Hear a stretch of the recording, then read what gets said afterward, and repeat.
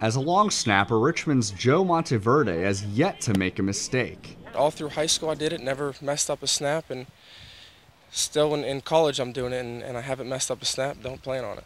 Monteverde also plays tight end. As a long snapper, he says he still has some things to master in his senior year at UR. I've never made a mistake as far as snapping, but one thing I have gotten better with is the speed of my snaps, and snapping them faster back to the punter, and then also setting back and being better with my blocking. Monteverde is doing that to improve his chances to long snap professionally. That would be unbelievable. I would love to snap in the NFL. That would be a dream come true.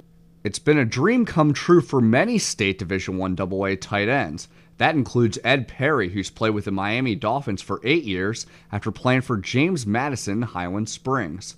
William & Mary's Mike Leach has taken every snap for the Denver Broncos the past 5 years, and by next season it's possible Monteverde will continue that lineage. With the Richmond Times-Dispatch, I'm Mark Medina.